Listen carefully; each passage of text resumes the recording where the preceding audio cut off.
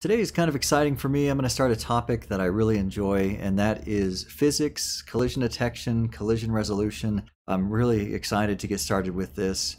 I'm going to be developing, hopefully, a mini physics engine for this game. As of right now, it's going to be circle-based, and we're going to see how circle collision detection works.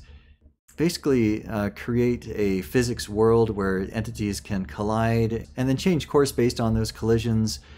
As of right now, I'm going to detect all the collisions using circles. So all of the entities are going to have a circle as a property or as a field that will represent how they interact with other entities. We're going to have to figure out how to represent each entity as a circle. Here we are in the game class. Let's go ahead and switch over to the entity class. So this is the parent entity class, and I want to now represent the entities with a circle. So inside the flat library, I'm going to create a new structure. This is going to be a new struct, and I'm going to call it circle. And this is what we're going to use to represent the circles for our collision detection. And this is going to be a struct. Let's bring in the monogame namespace. And now the fields we are going to have, actually I'm going to make this, let's make this read only for now, and if I see a reason why we need to go making it not read only. So I think what I'm going to do is default to read only when it comes to structs, and if we see a really compelling reason to not make it read only, that's when we won't make it read only. But for now, let's just default to read only for all of our structures that we create, and then we'll see how it goes from there. This will be a read only vector that is going to have that is going to identify the center of the circle.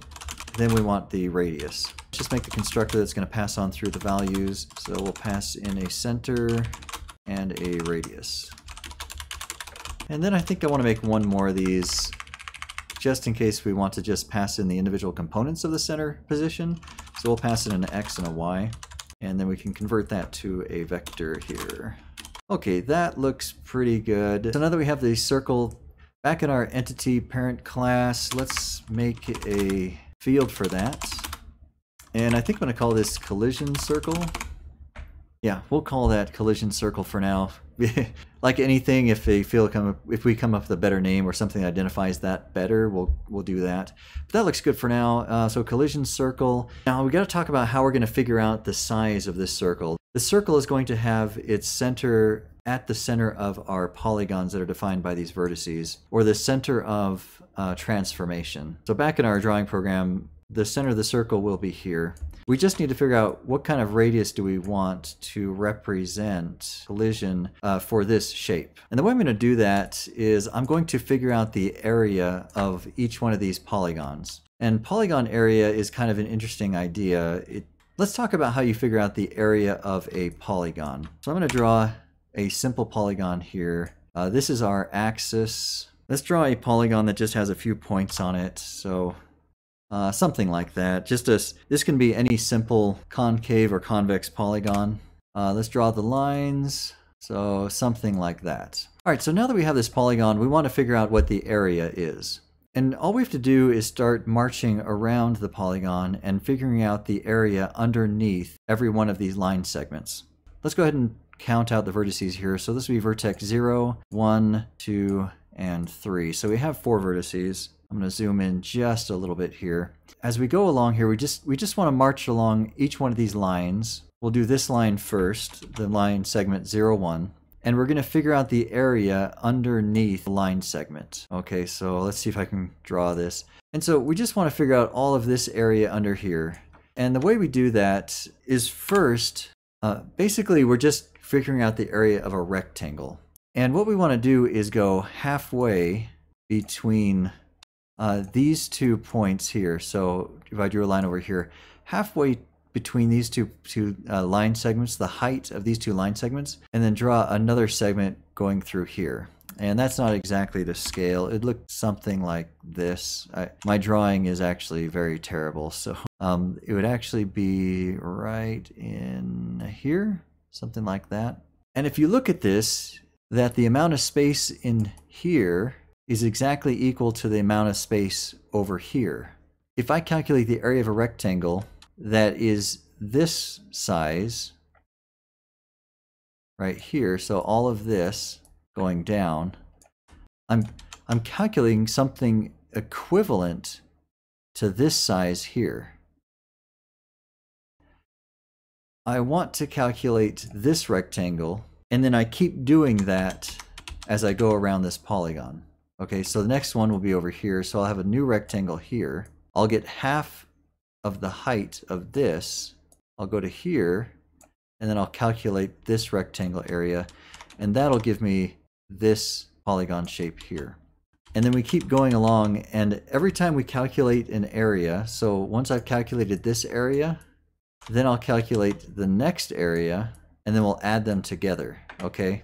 Next time we go along, now we're going to calculate this area, and when we calculate this area, it's actually going to give us a negative value because now we've started going this direction on the x. Before we were heading this direction on the x, and then this direction, and now we're heading back this direction and then this direction.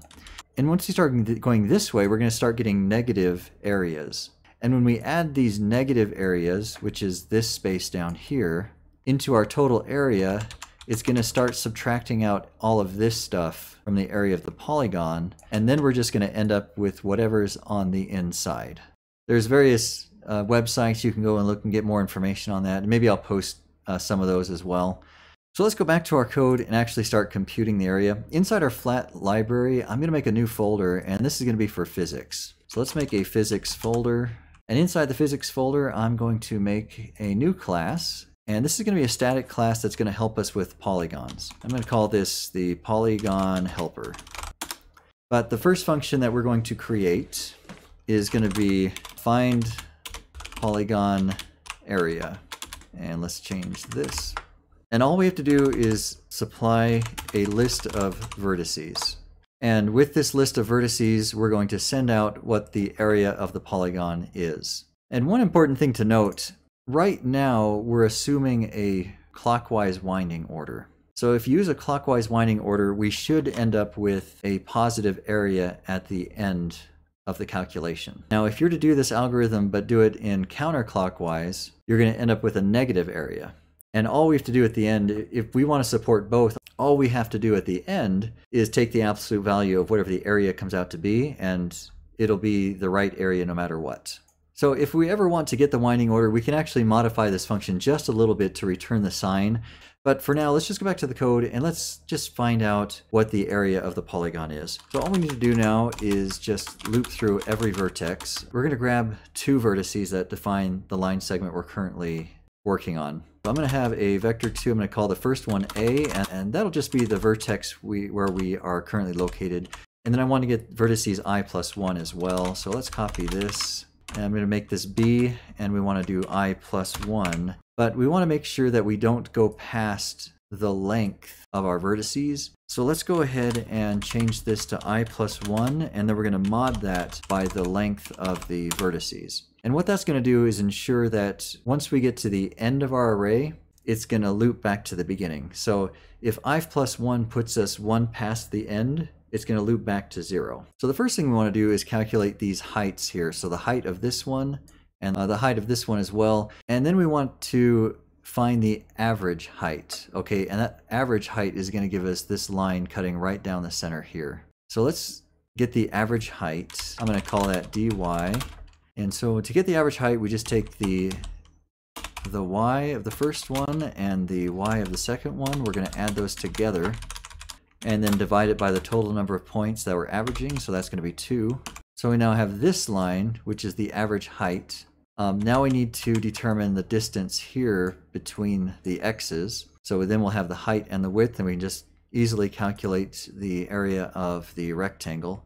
So now the x is going to be the b dot x, because we want to start over here on this one, so we get the correct winding order. All right, so start on the next vertex.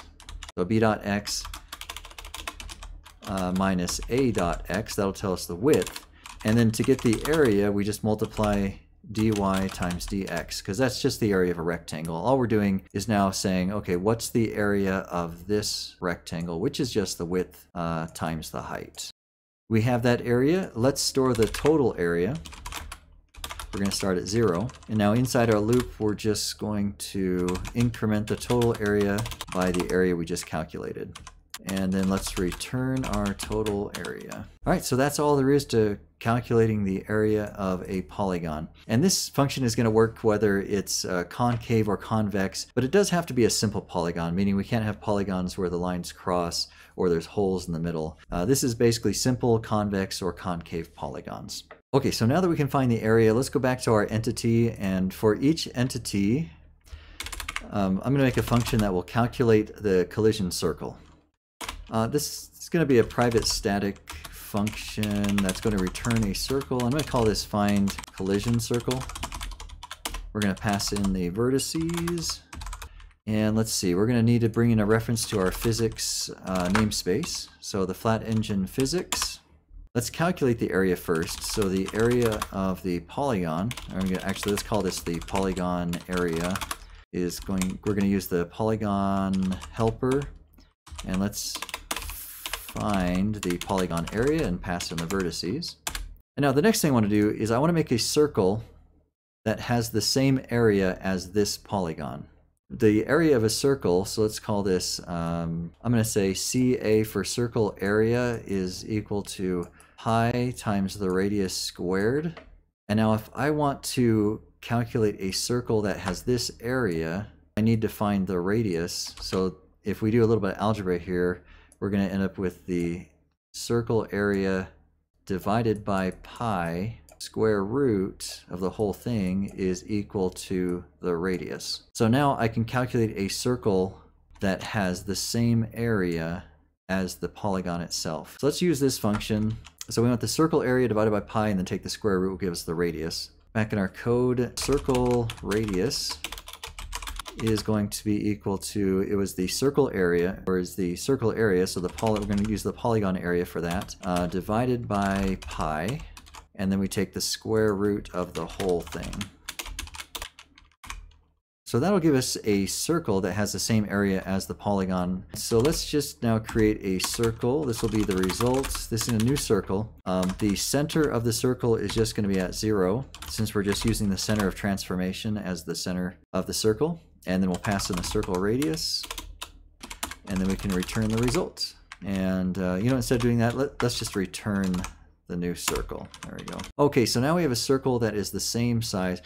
And let's go ahead and calculate it here. So it's going to be entity find collision circle, and we'll pass in the vertices. Okay, and then we're going to set the collision circle to that value. Now we actually only want to do this if the vertices are not null. So I'm going to do a check to see if the vertices are not equal to null. And then we'll go ahead and do this calculation. Otherwise, this needs to be taken care of in the child class. For example, if we look at our asteroid class, we're actually passing in null because we calculate the vertices here. So then down in here, we need to actually calculate this collision circle ourselves once we've got all of this populated. Okay, so then the collision circle is just going to use the entity static function to get the collision circle, but we don't have access to that because I think I defined it as private. So in our entity class, instead of private, let's make this protected so that the child classes can reference that as well. So back in our asteroid, we are going to find the collision circle and pass in the vertices. All right, so now just to make sure that's working, let's go into our entity class. And let's also draw the circles, the collision circles for each entity as well. So let's go ahead and draw the circle that's going to represent our collision circle. The position is going to be the x and the y of the position of the entity. The radius is going to be the collision circle. The number of points can be fairly arbitrary. It just depends on how smooth we want the lines to look. Let's pick pretty high value. We'll say 32. Thickness will just be 1 for the lines. And the color, let's just make that, we'll make it white for now. Okay, and it wants the collision circle radius. And actually looking at this, it doesn't look like I really need to store all of this information for the collision circle. What I actually need is just a radius. So instead of storing a collision circle, let's just store a radius. I'm going to change these functions. So we want to get the radius. That's going to pass out a floating point. And instead of actually calculating the circle here, let's return the radius of the circle, because that's the only information we need, is just the radius. So collision, we want to find the collision circle radius. And I'm going to go ahead and apply that name change to everything. So then the function should be named find collision circle radius, and that'll make this a lot more simple, because when we're doing the collision detection, all we care about is the radius, because the radius is here, but we already have the position stored right here, so we don't need to store that twice. That looks a lot better. Let's make sure our entity, our asteroid class, actually looks the same here. So now instead of collision circle, we need this to be the radius. That looks a lot better. Okay, and I like the fact that we're storing the radius. We don't need a full-blown, we don't need to store all the information for a circle, because we already are storing the entity position here, which is what we're using for the center of the circle. All right, so in that case back here, all we have to do is pass in the radius for the draw. And I think that should be everything. Let's go ahead and compile this and run it and see if we can see the circles. All right, I do see it I see it here for the ship layer, but I'm not seeing it on the asteroids. And so let's go ahead and find out why we're not seeing that. Let's go to our game class. I still have it running here, and I'm just gonna go into the draw command and find out why it's not. Okay, so here's the entities.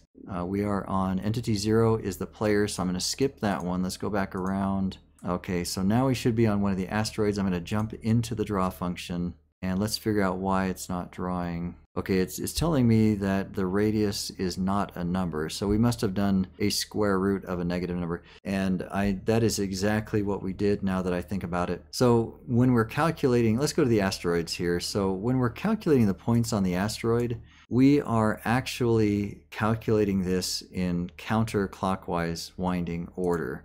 Okay, and if you remember what that means, we're going this way, which means we're going to end up with a negative area. And so if we're calculating the square root of a negative value, then we're going to get not a number. Floating points can return not a number, and it's not going to be able to draw anything. So then we need to take the absolute value of the area. Inside our Polygon helper, we're going to return the absolute value of the area. And so this will make sure it'll work no matter what the winding order is of the polygon. And let's go ahead and run that and see. Okay, perfect. So I can see that we have the circles, and that looks really good. We may adjust the radius a little bit, maybe shrink the radius by a small amount, but as of right now, that looks like it'll work pretty well for our collision detection.